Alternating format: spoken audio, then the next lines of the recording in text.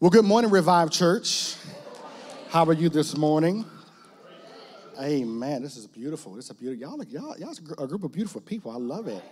I love it. I love it. I am excited to be here this morning. As always, I want to give honor to your pastor and leader, Pastor Stephen Kilgore. Y'all give your pastor a hand. He is family. And I am honored that, he would allow somebody to come in and stand in his stead while he is out being rested. I don't know about y'all, but, not every pastor allows people to come into their pulpit when they're gone. People don't know how to act right. So, they make sure they real temperamental about that type of stuff, Pastor Katie. But so I thank God that he has allowed us to be in this space. I want to give honor to my wife. I think she is still doing something with our babies in the back. Pastor Shayna Adams, I know you can't hear me, but I love you. Beautiful. For being here. We got some people with us, some friends and family. Y'all know this great man, the man of God, the apostle, the bishop, Reverend Jordan Fudge. Bless his holy name. I am... you special when you get Jordan Fudge, to come and sit with you. And so I love that is my brother, and I'm so honored to have him and my sister Asia here with him today. And then we got our family with us, some of our church family. Y'all wave your hands. Y'all say hello. Some of our people from Revelation City here to come spend some time with us this morning. And so we are excited to see and hear what God has to say. How many of y'all ready for the word? Okay. I want you to go with me to Matthew chapter 14. We're going to do a very familiar passage of scripture, and I'm going to do my best to behave. So y'all pray with me and for me. I promise you, I'm going to try to be on my best behavior. In the meantime, while y'all turning your scriptures, y'all know how to take care of people. I walked into that room, and I saw my love language. Coffee and cookies. I mean, listen, look. We could say amen right there, Coffee. I walked in, I told the guy, my brother Justin, who's with me, I said, look, they know my heart. Coffee and cookies, my God. And so I'm excited. I got ideas for that coffee already. I got all kind of recipes in the store, And so thank you so much for being so hospitable. I appreciate that. Thank you so much. Y'all like Matthew 14? All right, we're going to read the text here this morning, starting with verse 22. It said, immediately Jesus made his disciples get into the boat and go before him to the other side, while he sent the multitudes away. And when he had sent the multitudes away, he went up to the mountain by himself to pray. Now, when evening came, he was alone there, but the boat was now in the middle of the sea, tossed by the waves, for the wind was contrary. Now, in the fourth watch of the night, somebody hit the fourth watch of the night, Jesus went to them walking on the sea, and when the disciples saw him walking on the sea, they were troubled, saying, "It's a ghost." And they cried out for fear. But immediately Jesus spoke to them, saying, "Be of good cheer. It is I. Do not be afraid." Verse 28, and Peter answered him and said, "Lord, if it's you, command me to come to you on the water." So he said, "Come." And when Peter had come down out of the boat, he walked onto the water to get to Jesus. But when he saw that the wind was boisterous, he was afraid. And beginning to sink, he cried out, "Lord, save me." Verse 31, and immediately Jesus stretched out his hand and caught him and said to him, "O you of little faith, why did you doubt?" And when they got into the boat, the wind ceased. Then those who were in the boat came and worshiped him, saying, "Truly, you are the Son of God." I want to minister a message to you this morning entitled, "The Voice." The voice, the voice.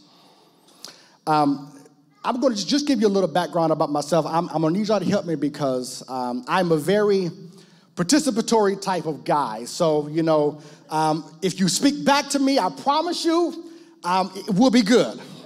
But, if you look at me like I stole something, then, it's going to make me feel like I got to preach just that much harder, okay? So just work with me and kind of go with me for a moment. But before we kind of really get into this, I want your help for a moment. I'd like to do what I want to kind of paint the picture.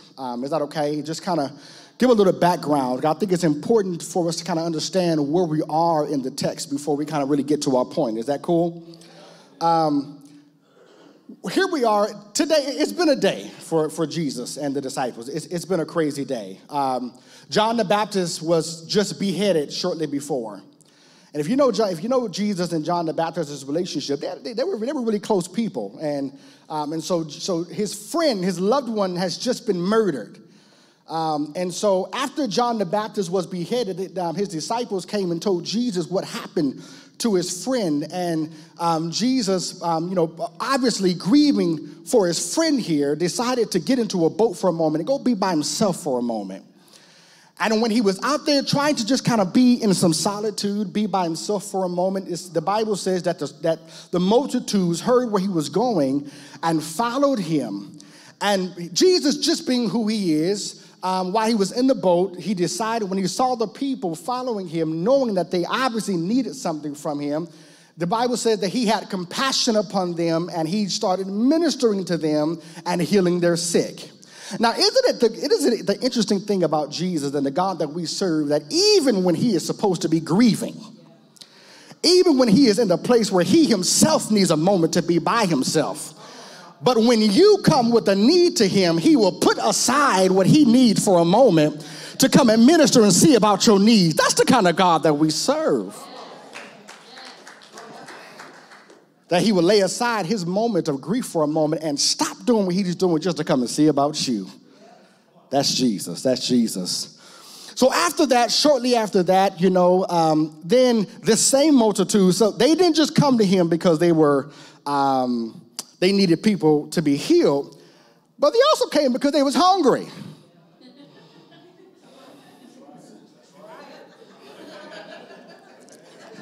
And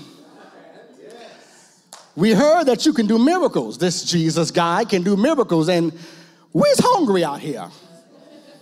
And so the disciples come to Jesus, and they say, look here, Lord, man, listen, it's getting late.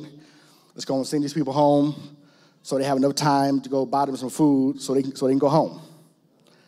And Jesus looks at the disciples and says, hold on, I got a better idea. How about you feed them? And the disciples look at Jesus with what? All we got here is a cup of catfish and it's a buttermilk biscuits. How is we gonna feed all these thousands of people with these 2 catfish and these 5 Miss Butterworth biscuits? Listen, I'm telling y'all how I read the story. You hear me? I read catfish and I read buttermilk biscuits. So Jesus tells him, he said, you know what, bring me what you have, and bring me what you have, and we'll make it do what it do. And so Jesus, of course, they bring him what they have, and Jesus takes what they have, and he lifts it up to heaven, he prays for it, and he breaks it, and he blesses it, and then all the people got fed. We hear 5,000, but I want you to make sure you understand that it was actually more than 5,000. It had to be at least 15,000 people that were there, because the 5,000 were just the men, not including the women and the children. So there had to be at least 15,000 people that were there. And so he just fed the multitude of people at this point in time. And then there were some people in the crowd who were so enamored, Pastor Katie, by this miracle that Jesus performed, that John 6 tells us that the reason Jesus had to dismiss the disciples and to dismiss the crowd, because there were some people in the crowd who were so impressed by what Jesus did that his miracle pointed to the fact that he must be the prophet that they were waiting for. And so their desire was, well, now let's make him our king. Because if he's doing this, he must be the one that we're waiting for. And so we have to seize him right now while we have him. But Jesus, understanding what they were thinking, decided, listen, this is not the time just yet for me to do that. And so before this thing gets any more crazy, disciples, let me dismiss you. You go on to the other side while I squish this crowd away right here so we can go on about our business. Does that make sense? So he dismisses the crowd and he tells the disciples, get on to the other side to get into the boat.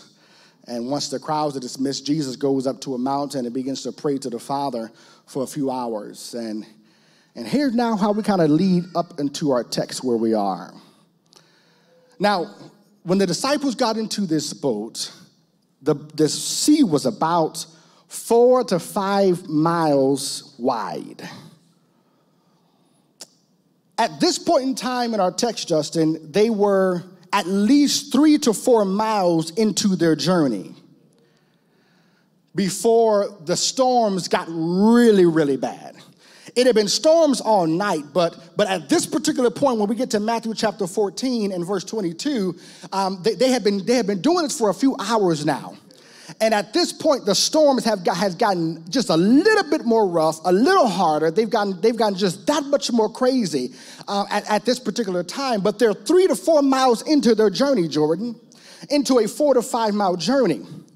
And so it's interesting with that. And one thing I want to help people understand with that isn't it funny how it appears as if the closer they got to their destination, then the harder the opposition was. Does that make sense? They were into a 4 to 5 mile journey and they had made it 3 to 4 miles in. And so the closer they got to the finish line, all of a sudden it seemed like the harder the waves started to come. How many of you can attest to the fact when you're in a journey with Jesus and it seems like he's called you to do something, and the closer you get to that thing, it seems now all hell want to break loose. It seemed like everything want to start going wrong. It seemed like now everything wants to start coming against me. I'm almost through. And now just things are getting a little bit too much for me to handle. I'm almost through and I'm just about done. Because oftentimes we like to think that the closer we get to a thing, the easier it becomes. We like to think that the closer we get to finishing, then the easier the journey is. But the reality is, sometimes the opposition that you're coming up against isn't necessarily to keep you from starting. Sometimes your opposition is to keep you from finishing. Does that make sense in here? They told me when I was in high school, they told me that when you become a senior, that's the best year. They said, Devondre, when you become a senior in high school, look here, you could just relax. Just take it easy. You cool. You even got to go to class if you don't want to.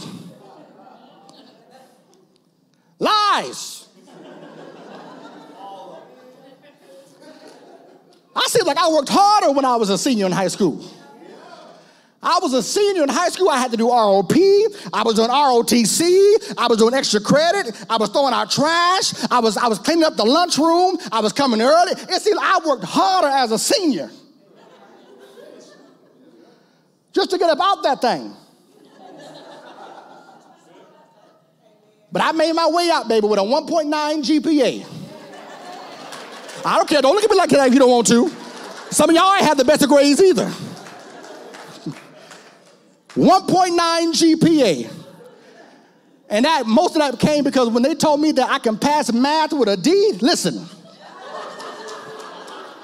You had to tell me nothing. That's all I needed to know. So I graduated high school, Pastor K, with a 1.9 GPA. But baby, I graduated college with a 3.0, baby. Listen, I can finish better than when I started. Sometimes the opposition isn't to keep you from starting, it's to keep you from finishing. Because the reality is, ladies and gentlemen, sometimes it's not about how you start, but it's how you finish the thing that you start. Does that make sense? This narrative that we're reading, it is a narrative of focused faith. Focused faith. Because at the end of the day, what I want to ask you a question. I want to put something in your spirit today. My question to you is, Revived Church, is though you may have enough faith to start, do you have enough focus to finish?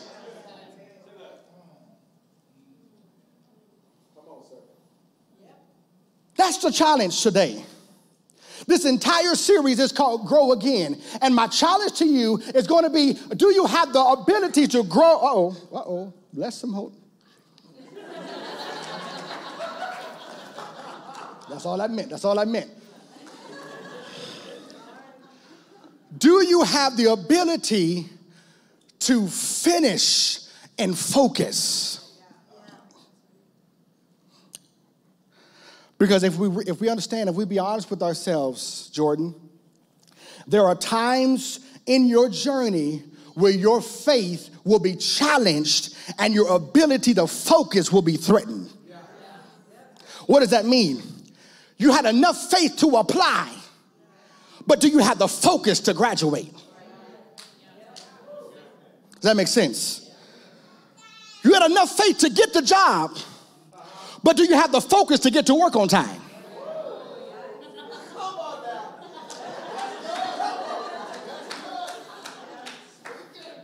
Okay. You had enough faith to block him, but do you got enough focus to keep him out your DMs? All right. Y'all don't like me today. You had enough faith to say, I do. But do you have the focus to say, I do, when they get on your everlasting nerve? When the bills are due, when the lights are off, when one of y'all is sick, when both of y'all want to kill each other, do you have the focus to say, I still do? Y'all pray for me.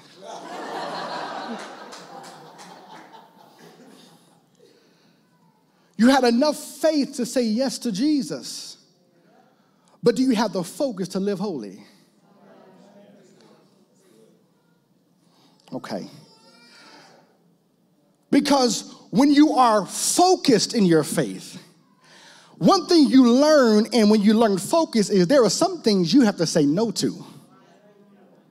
When you are in focus on a thing, you can't be a part of everything. You can't sit at every table. You can't be a part of every crowd. You can't go everywhere. There are certain things that you have to cut yourself away from when you are in a place of focus. Everybody can't be your friend when you're focused.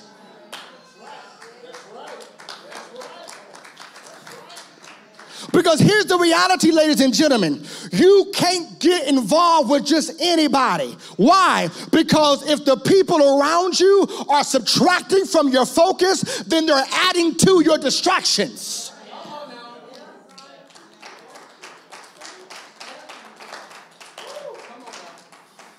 If I can't focus when I'm with you, then baby, you don't need to be around me. If I can't finish what I'm starting because I'm too busy trying to keep up with you, I'm too busy trying to go out with you, if I can't do my homework because you want to play every day, if I can't go to work because you want to stay out all night long, then baby, we can't be friends right now, because in this season of my life, this season is called focus.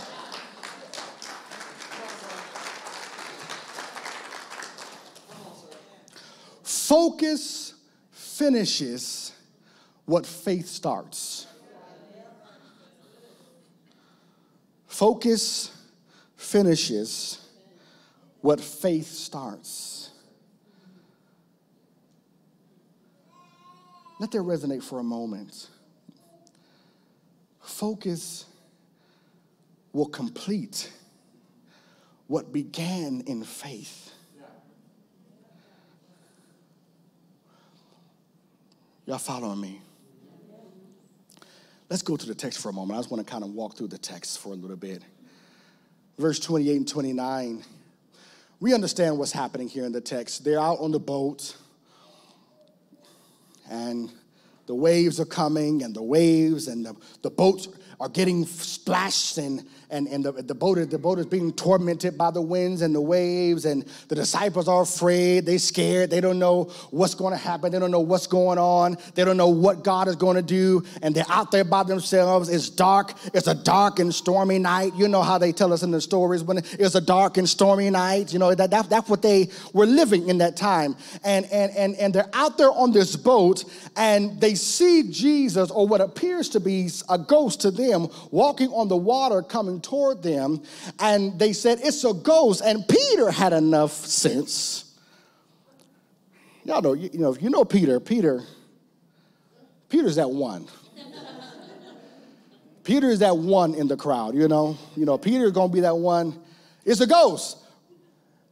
Really? Peter going to be that one that's going to test things out. And so Peter calls out to the Lord and said, Lord, if it's you, tell me to come. What I want us to understand is the tense in which that statement is written is, in its original language, is not really written in the tense of a question. So in other words, Peter wasn't necessarily asking, Lord, if that's you. The tense that is written in is Peter actually saying, Lord, since that's you, then you tell me to come to you. Because when I look out on the water and I see somebody doing something this impossible, there has to be nobody else in the world that can do this but you. So since that's you, tell me to come. Now, my natural human mind got to wondering, Peter, y'all was afraid while y'all was on the boat.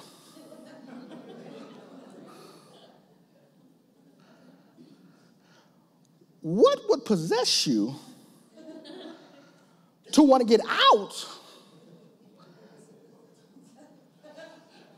in the water? It's interesting, people. Some people just, they love fear, and my wife, she has this crazy dream. She told me one day she would love to swim with sharks, and I told her, I said, listen,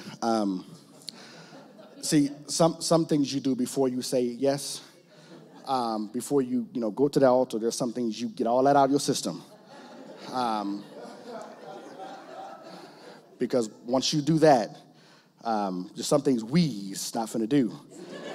And one of them is, we's not finna get no water with no sharks. That's just, listen, that's not our ministry, That's not what we're here for, So, so some people just like, just dangerous stuff like that. So Peter, he gets out on the boat, and I'm like, wow, it's just interesting how he would want to climb out and get into this thing. But that's just Peter. That's just who he was. And when he got out the boat, and he began walking towards Jesus, I began to realize one simple thing, is that although it may look crazy to our natural mind, but what I found out in my journey with God is sometimes when your faith is rooted in Jesus, sometimes it'll make you feel like you can do anything. When you have the faith that's rooted in Jesus, I'm talking about a real faith that's rooted and grounded in who Jesus is, then sometimes that thing will empower you to feel like you can walk on water, to feel like you can overcome anything that's coming at you. And so when your faith is really grounded and rooted in who Jesus is, it'll cause you to begin to ask God some crazy things. It'll cause you to ask God to do and to empower you to do some things that to the natural mind may sound crazy. When your faith is really rooted in Jesus, it'll cause you to start looking for a house when your credit is bad. You hear me in here today? When your faith is really rooted in Jesus, listen, it'll cause you to start getting prepared for a marriage, and you ain't even got a date yet. You feel me? Because when your faith is rooted and grounded in who Jesus is, then you have a reason to kind of sink your anchor in his word for your life. You have a reason to sink your anchor in his promises for your life. And even when it doesn't look like it at the moment, but when your faith is rooted in who he is, you can hold on to the fact that it may not be here just yet, but because he said it in his word, I can bank on it right now, and I can begin to make my moves toward that thing. And one day, maybe it'll just kind of come. Does that make sense? You got that towel for me. Faith will always require a response. Ladies and gentlemen, faith will always require a response. It is not enough just to believe and never do. It is not enough to believe that God can and you never take him at his promise.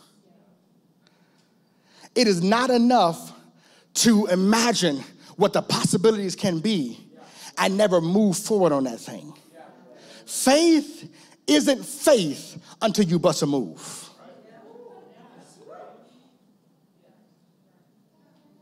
So some of y'all, you tell yourself, I got faith, but you're still stuck in the same place. Some of you will tell yourself, well, I just believe in God, and you ain't moved anything. Your faith requires you to respond to it. Because what faith really is an invitation to the next level. And you can believe God all you want to, but if your belief isn't followed by behavior, then it's delusion.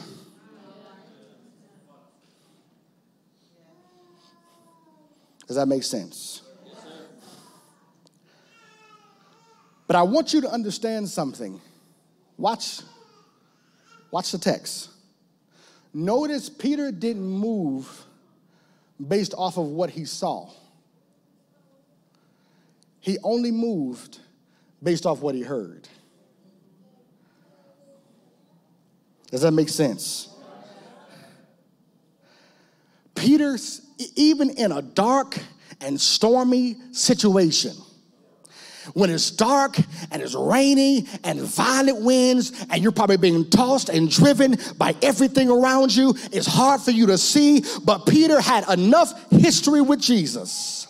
He had enough experience with the Lord that even when I can't see, but if I can hear his voice in the midst of a storm, then all I need to do is move because I have enough history to know his voice when he speaks.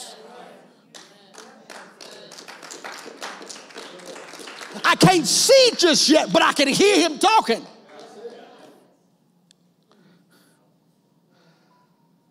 The Bible says, my sheep know my voice. My question to you is, are you really a sheep?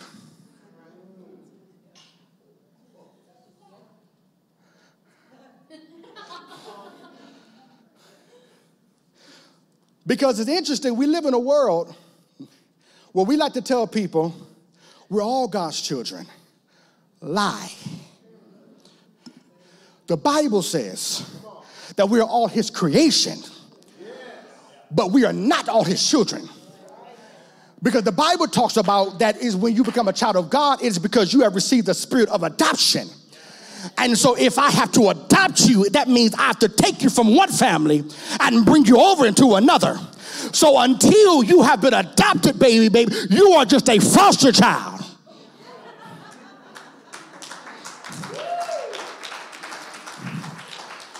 You are not part of the family yet. You are not my child just yet until you have said yes to me as your father. See, we live in a world where it's cute to say, you know what? Listen, we can live how we want to live, do what we want to do, because we're all God's children. You know, God loves us all. Yes, he does. He loves every single one of us, baby. He loves every single one of us. And yes, we're all his creation. Black, white, blue, purple, green, and yellow. I don't care. We are all his creation. But until you say yes to him, then guess what? One of us is different. I know we don't like that type of gospel.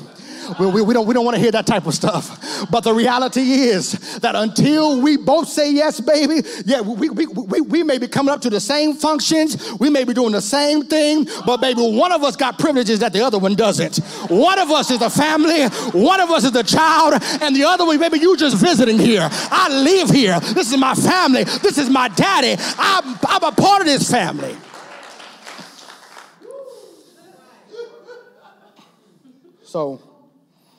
So here's the interesting thing about mature faith. Mature faith doesn't require God to show his face. Because mature faith says, as long as I have his voice, then that's really all I need. Mature faith says, can I trust his voice even when I can't trace his face? Mature faith says, can I hear what he's saying and move based off what he's saying even when I don't see his face at hand? Even when I don't see the full plan, the full picture, the full reality of this thing, but just because he told me I could, can I move off of that? Mature faith. Here's my question to you, Revived Church.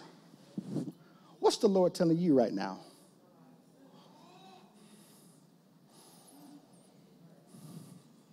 Don't worry, I'll wait. What's the Lord telling you? And here's the part B to that. What's the Lord telling you that you have yet to move on?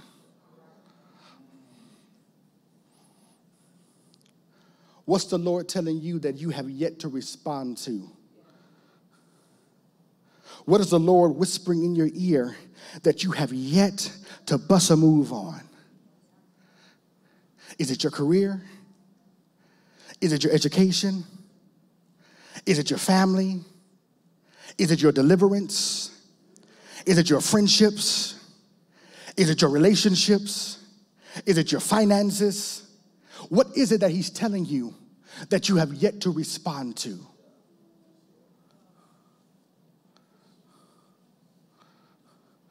Because it ain't faith without your response. Y'all follow me? Verse 30 says that when Peter saw that the wind was boisterous, he was afraid and began to sink. And then Jesus stretched out his hand and said, "Oh, you of little faith, why did you doubt?" I want to help you understand something for a moment. Sir, in the sound booth, help me out for a moment. Mm-hmm.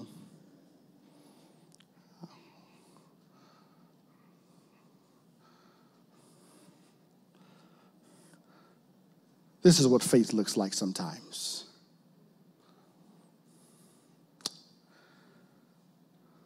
Dark. You can't see everything. Sometimes it's quiet. Sometimes you're trying to move in faith and you can't really see what's around you all the way. Sometimes faith says, can you trust the whisper in the dark? Sometimes faith says, hey, I know it's hard to see me right now, but can you hear my voice? And if you can hear my voice, clap once. If you can hear my voice, will you respond to it? If you could hear my voice, then will you follow what I'm telling you to do? I know you probably can't see everything in front of you right now, but do you have enough faith to hear even what I'm telling you in the moment? See, some of us, we like to hear God with the full plans of everything. But sometimes what we have to understand about faith is that faith operates in steps. And so sometimes God will never really give you the full picture in that moment. Why? Most of the time you can never handle the full picture. But can you trust the little steps that he gives you? And can you trust the little inklings that he gives you? Can you trust the little inclinations that he gives you? Can you trust the little information that he gives you? Because real faith asks the question, can I trust God with limited information? Focused faith. Does that make sense? When Jesus asked Peter, why did you doubt? That word doubt in the original language, Larry, it means to be drawn in two different directions. So Jesus was asking Peter, Peter, why were you drawn in another direction from me? Why did you take your eyes off of me and put it into another direction? Why did you doubt? Because the reality is Peter didn't start sinking until he started looking at something that was different from what he heard. Because like us, we like to see it before we can believe it. But real faith says, I can believe it even when I haven't seen it. Because if I have to see it to believe it, then it isn't faith. Can I believe it when I have no way to trace it? Why do you think when Jesus came back from the grave and he began having a conversation with the disciples and he told Thomas, he said, listen, Thomas was like, look, I won't believe it until I see the thorn prints in his hands, and I won't believe it until I see the hole in his side. And Peter gave him, he said, listen, okay, if that's what you need to believe, then here it is. Take a look. Here it is. He said, okay, well, good. Now I believe. And Jesus said, that's good. That's cute. You believe because you saw it. But blessed is he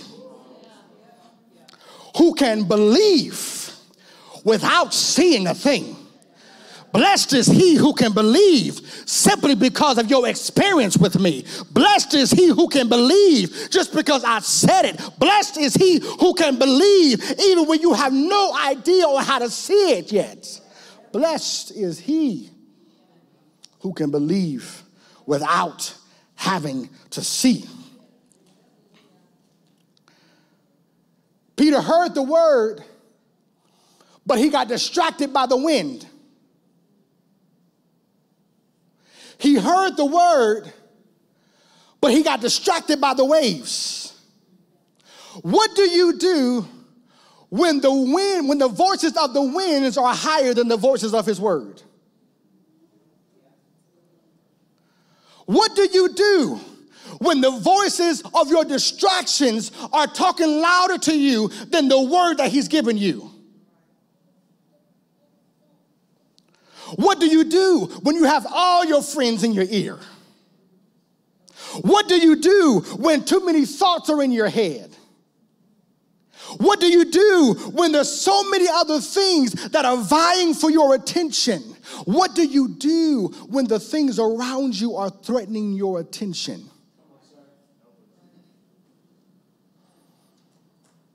How do you respond to those things when the voices of the winds are louder than the voices of his word to your life? And the reason and the reality for many of us is the reason why we cannot move forward and you are not able to finish what you're starting is because your distractions are too loud. Some of us need to log off of social media. Some of us need to turn the TV off. You're too distracted to focus.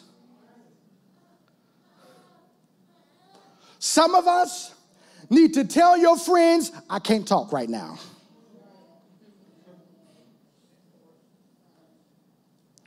You're too distracted to focus, and you're wondering why you can't finish anything. Because you got so much going on in your head. And you have to come to a decision to refuse to be anybody's brain dump. Because once they unload on you, guess what? They free, you heavy.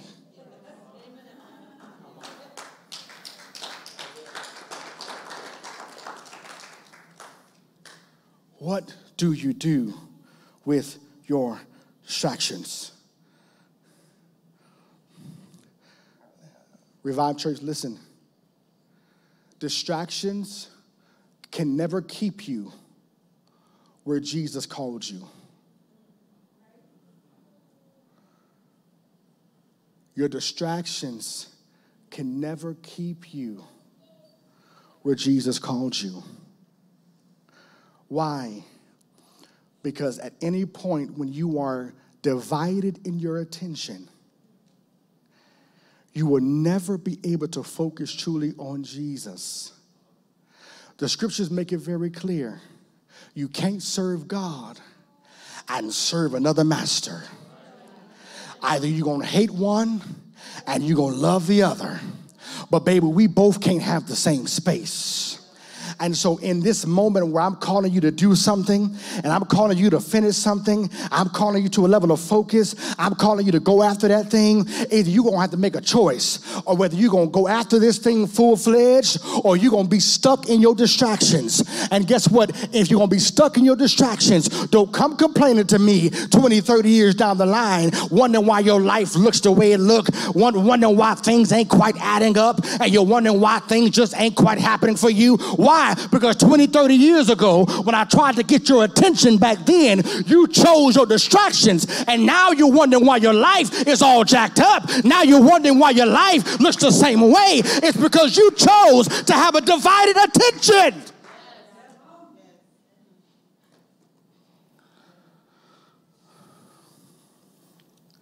Lest we do, and I'm almost done here, lest we do what we often tend to do when we're reading the scriptures. Y'all know we like to make ourselves the hero of the story. We like to read this text, Peter walked on water. And Peter becomes the object of the story. Here's the reality. Jesus wasn't calling Peter to the water. He was calling Peter to himself. Does that make sense? Jesus was inviting Peter to a new level of faith in him, a new place in God that he had never experienced before. Because many scholars question why in the world did Peter ask this question in the first place.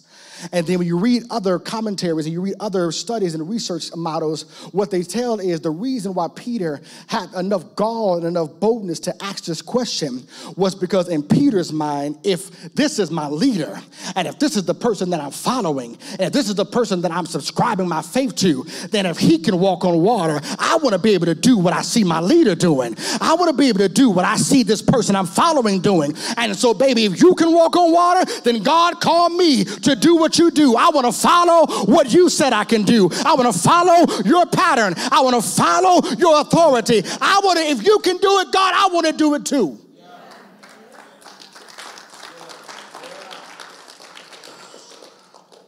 That's the power of having a leader who goes before you.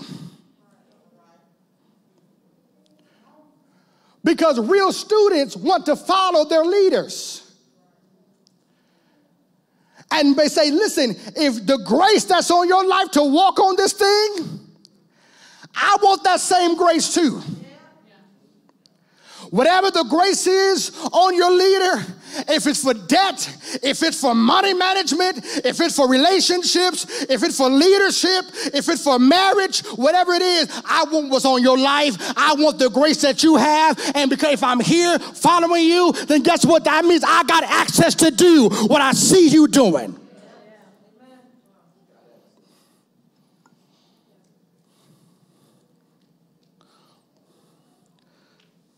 Come on, musicians. Revive Church. I want to help you understand something. Y'all stand with me for a moment.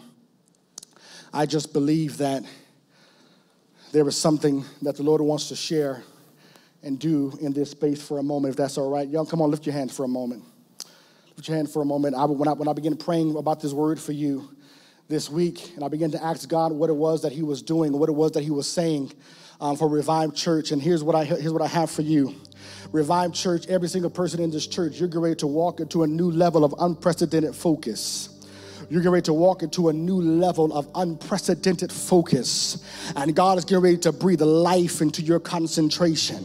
And the very things that you are getting ready to put your hands to, and the thing that you're getting ready to put your hands and put your feet toward. God says, I'm ready to breathe life into your expectation. I'm ready to breathe life into your concentration. And the thing that you're getting ready to set out to do, whether it's career, whether it's money, whether it's finances, whether it's your education, whether it's your family. He said, I'm getting ready to curse the spirit of delay. I'm getting ready to curse the spirit of incompletion. He said, I'm getting ready to breathe life into your focus. And you're not going to be a people who's going to just start a thing, but you're going to be those who will finish what you started. He said, I'm getting ready to show you that I am the Alpha and the Omega. I'm the beginning and the end. And the grace that's on me to start a thing, I'm going to release that grace to you to be a finisher. You will be a house that finishes. You will be a house that finishes what you started. You will put your hand to the plow and you will finish what you started. Go back to that business plan. Go back to that career. Go back to that job. Go back to that family. Go back to that dream. You're going to finish what you started. Come on in this place. Lift up your hands. Lift up your hands and begin to praise God right where you are. God, I pray right now in the name of Jesus that the finishing grace of God will be in this place, and you're going to move and you're going to allow your people to finish what they started, and that he that has begun a good work in you, he will carry it on to completion. Come on. Listen, some of you in here, this message is for you. And I'm going to invite, Pastor Katie, do we have about 5 or 7 minutes? Yeah? If this is for you, I want to invite you to the altar for a moment. And I want to pray with you. If you know that you've been one that you've been struggling with finishing, you've got some assignments on the table. You've got some things that you've left undone. You got some things that you've been wanting to get done and wanting to complete, but it seems like everything is coming against you. And it is hard to finish it's hard to complete it. You've lost your motivation for it. You've lost your passion for it. You've lost your drive for it. And now you're trying to figure out, how do I finish this thing? How do I make this thing happen? God, I know you gave me these dreams. I know you gave me these plans, and you gave me these passions. I know you gave me these things here, and I want to make sure that I don't leave this year. I want to make sure that I don't walk out of this place and not finishing the thing that you said I could do. I want to make sure that I don't leave this place undone. I refuse to be one who goes to the grave and have dreams that have never been met. I refuse to be the one that goes into and be the one in my family who have dreams and callings that have yet to be realized. I will be the product and the template in my family. I will be that one that helps people to understand that if you call me to it, you can finish this thing. I will not be the one who will just stop midway and stop and get distracted by the things that are coming up against me, but I will be a one who will finish the thing that he started. Come on, come on, come on, come on, come on. Open your mouth for a moment. Just let the Lord hear you for a moment. Let the Lord hear you for a moment. Let the Lord hear you for a moment. Let the Lord hear you for a moment.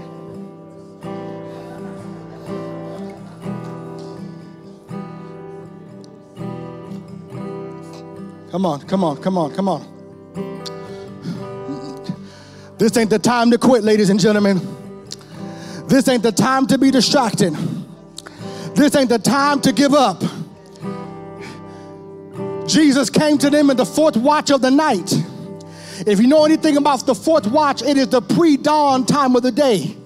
It is the time of the day where the night is ending and the light is getting ready to break forth.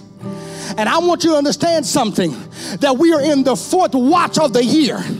And what I mean by that is, you are at the time of the year where 2023 is on its way into the world. But don't you stop now in the fourth watch. Don't you get distracted in the fourth watch, because Jesus is right here with you in the fourth watch. Jesus wants to walk you through and make sure you finish what you started. Come on, let's pray. While we pray for them, you pray. And if you're not at this altar, stretch forth your hands. I just believe God's going to do a mighty work in this room today. And I just believe that we're not going to leave here the same way we came in. We're not going to leave just another Sunday and just doing just another thing. But I believe that God is going to breathe on your finishing grace in this place.